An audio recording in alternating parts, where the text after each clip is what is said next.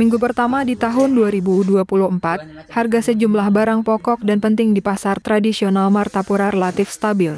Jika dibandingkan dengan tahun 2023 lalu, kenaikan tidak terlalu signifikan, yakni hanya berkisar Rp1.000 hingga Rp2.000. Bahkan di awal tahun ini, terdapat barang pokok yang turun harga, seperti telur yang semula di harga Rp29.000 per kilogram, kini turun Rp2.000 menjadi Rp27.000 per kilogram. Gula 16.500. Kemarin sempat 17.000 harganya, jadi sudah turun Rp500 lumayan. Minyak goreng kalau yang curah naik 500, sekarang 13.000. Kemarin sempat ada 12,5 harganya.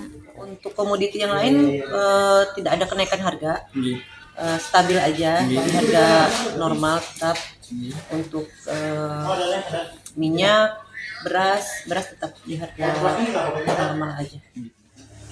Untuk harga bahan kebutuhan pokok di Pasar Martapura sendiri, gula pasir dijual seharga Rp13.500 per kilogram, tepung Rp9.000 per kilogram, minyak curah Rp13.000 per liter, dan telur Rp27.000 per kilogram.